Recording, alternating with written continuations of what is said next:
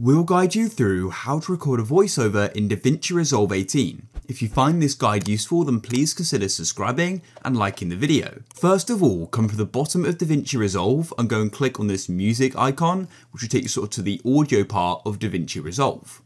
Then what you need to do is come over to the left and right click in this blank space, hover over add track and click on stereo, just like this. And as you can see, we've now got audio 2 here. Now come over to the right and you should go and see audio 2 in the mixer, and you want to go into input. Mine is currently set to no input, click there and then click on input again. And this will then open up our inputs and outputs. What I'm going to do is select both of these, as I've got left here and then right, and I want them both.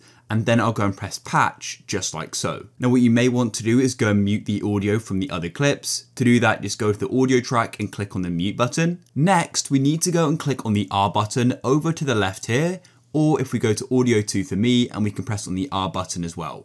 And that's gonna go and arm the recording, just like so. And you can actually go and hear yourself back. If you want to go and stop that, all you need to do is go and press the audio icon up here and it'll go and mute it.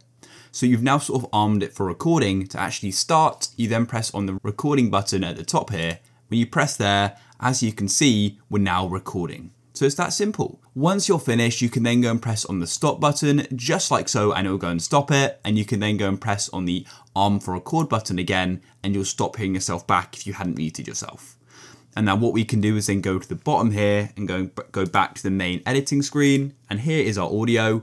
I'll go and scroll along as well. And then what we could do is go and start to edit this here as well. For example, here, I don't want this end part. So what I can do is click on it and make it shorter, just like so, and continue to go and edit it.